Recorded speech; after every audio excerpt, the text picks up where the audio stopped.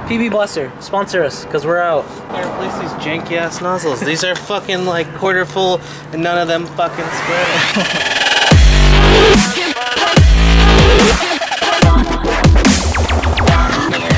How's it going, guys? It's another awesome day in Daily Shitty. The weather is crap. And it's the middle of summer, so it's kind of random because it's been the hottest it's been in California in the past week, and now today is just whatever weather. So it's been a minute since I've actually worked on my car, so finally gonna fix the car after the drift event. I haven't driven this car in a month or so, a little bit over a month, and now the awesome thing is my lock doesn't work. You stick the key in, it doesn't turn. So we had to earlier climb through my truck, take off my strut bar, take off my sub, just so I could open my car. And it took like an hour to do. So got a couple things I gotta do. So pulled off the front bumper because I yet again cracked my front lip. It held up all day at the drift event, but as soon as we get back to Daly City, it fucking cracks. So gonna figure out how to put that back together. Probably not today, but that's on the list. These front splitter bars that I bought are complete crap. I had to put a zip tie just to hold them together because it's sagging and drooping. They don't thread. Like, that's, you're not supposed to be able to spin that. It's supposed to thread in. I don't know if you can see that on video, but this is like not sitting flush with that. Like, that's kind of crooked. So that's why that's broken. Gotta figure that out. I didn't even get a chance to trim this lip. That's how long it lasted. It didn't even trim it to fit. So I don't know if I'm gonna like plastic weld it or something, get it fixed, or just buy another one. They're really cheap, so I don't know. We will see. But next thing on the list is just go over the car, make sure I figure out everything that's broken, because I don't know, it felt like my wheels were gonna fall off. So I want to check, make sure my angle kit's still good. I know the motor mounts are shot, but I don't think I'll be doing that today. That's like a whole day project. I just found this gas leak right here from my Z32 fuel filter, so can't see it on camera, but down there the bottom line is leaking a little bit, so gonna tighten that back up. Still gotta put the trunk back together. I ordered new tires because these ones are done. I kind of want to tighten up the fitment because when we installed the angle kit, it had a lot of camber, so I just want to bring this out a little bit and get it a bit more flush with the fender. I might even throw on spacer in the rear because we pulled this, so now there's a gap in here. But I want that tight fitment, so we'll see what happens. But overall today, I just want to figure out everything that's wrong with the car, go over it, and preemptively figure out what I gotta buy so I can get this car back and running. Because I really miss driving this car. Like, it's been a month and a half and I haven't driven it anywhere since the drift event. Driving back from the drift event, I knew the tires were bald. I was just hoping we could make it home just because it's so far. And the brakes were having issues because from what I think, when I had the angle kit, my tires would rub on the brake line. So those are fucked up, but we're throwing on the Brimbos anyways, so I don't mind. But when I would dab on the brake, it would pull the car to the right really hard. So I know that's fucked, but that's not a plan for today. The Brimbos are another episode, which you guys will see. So yeah, just basically going over the car. Anthony's working on his car, and it's a big 240 day. Upon initial inspection, these tires are fucked. These lasted me one event. These are brand new, and they lasted me one event. So definitely got to take care of my alignment. I don't want to run as much camber, so I'm gonna adjust that today. But look at that. This is like brand new on this side, and then this is just fucked. It's crazy. So gonna try and do like a self alignment. Obviously, I'm gonna get a real alignment. So that's how these tires lasted, the brand new Nankings. Down here on the brake line, you can obviously it got chewed up from going at full lock. It is like fucked. It's not leaking, surprisingly. It looks like it just got the rubber coating, but if I just like stayed on it more that day, it would have been bad.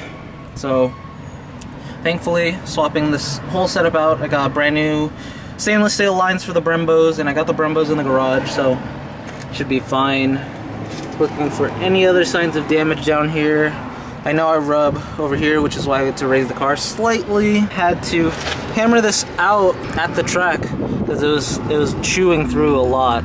So I might hammer that a little bit more now that I have time. And I gotta adjust the other side to the same length, or the same height I should say, because this side is solid. I wasn't binding, but the other side kept like falling off. So I'll definitely check the coilover, make sure it's solid.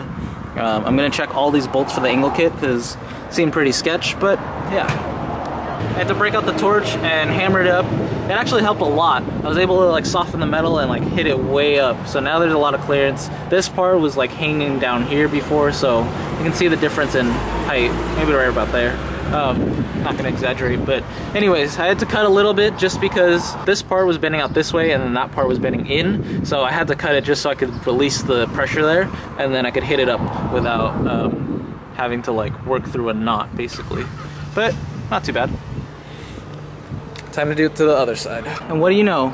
This side got fucked up even worse. This is, I think, the one that was sketching me out because my fender was like chewing right through this. If you could see, this is all like the sidewall getting chewed up. That is really bad. That's like, which is why I'm swapping tires. Also, the angle kit gave me so much angle that it rubbed the inside of my wheel. And you can see it's like clearly hitting something because the whole rim of it is fucked, as well as this inside part is all just curved up. So that's why we're gonna take a look at that. As you guys can see, this side spun all the way down. All these are loose, so I need to tighten all those, which is probably why I was binding. I tried to tighten at the track during the drift day, but I guess they came loose again. So like I said, I'm gonna go over everything. I also got the car on jack stands. I don't recommend, I highly do not recommend jacking up a car on a hill like this because it's very dangerous, but you gotta do what you gotta do, right? So, got the jack stands under. I also have the jack just in case. Probably gonna put some tires under there because I'm gonna do some cleaning under there because as you can see there's some spots. I need to figure out where they're coming from. But I'm gonna hammer this out now. And now that that's all done, time to work on cleaning the underside of the car. I was able to find a technique that worked really well. Like I hammered it a lot and then I started just grabbing onto it with the vice grips and it just made it a million times easier. You just heat it up, bend it up, and then it got it up that high and then all I had to do was just hammer a little bit instead of hammering it all the way up to get it to that point because my wrist started hurting, so there had to be a better way, and there was. So that's a nice little trick. If you can see right here, that's like worn off, and then right down there is where it's worn off. So I'm assuming once I was at full lock, the inside of my wheel was clipping right here, which is why there's that gash on the inside of the barrel, and then right there is where it's clipping on the outside of the barrel. So mystery solved. I'm probably going to have to remove that bracket and probably run the brake line somewhere else. And this should no longer chew through my tire. So get more life. Now I'm just gonna clean all this up because this is all caked in crap and it's all brand new. I want to make it look good. Still gotta adjust the coilovers and I'll probably adjust the camber so it's not as dramatic. Throw on spacers in the rear. Look at all that crud though, it's freaking caked on there, Jesus. Figure out where it's leaking and we'll go from there. Remember I said I wanted to check all the bolts because my car fell a little bit off? Well, I think that's probably part of the problem right there. There's no nuts on the bottom of this. Somewhere along the line they fell out. So this is just completely unattached.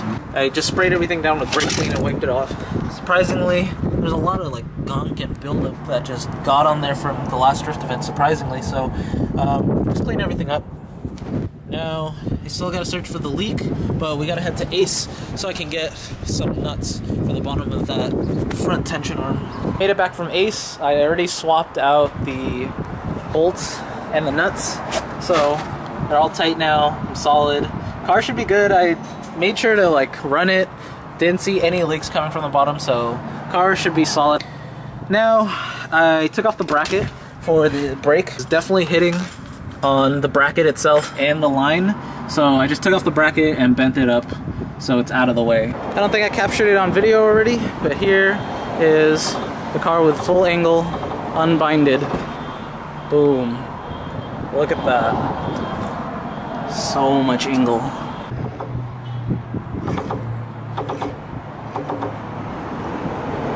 All that angle. You can see, no longer hits.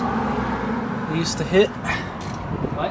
And rub on this. You're not using the 12 bar? Nice. No, not using anything. It gets so close to hitting right there. I don't know if you can see my fingers. there's like a finger gap in between the wheel and the front angled tension rod, and that's why they make it that way, so that your wheel can just tuck in right here and not hit. Yeah, it doesn't hit this either. It's literally a finger gap. It doesn't touch the brake line. Brake line's clearly out of the way now.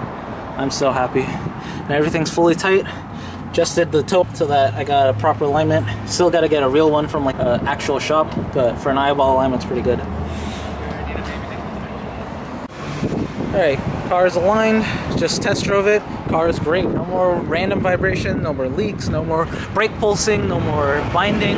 I just slid one turn and it did great. Did completely fine, no binding or anything. So I'm super satisfied. It took me all day to do it. Now I just gotta bust out and finish Anthony's car. We're losing light, so we're just gonna knock it out. Not gonna vlog it. We already did an episode on PBM coils and plug install, so go check those out, as well as subscribe, comment down below, talk about how stupid my car is and how not broken it is. I'm excited to drive it again.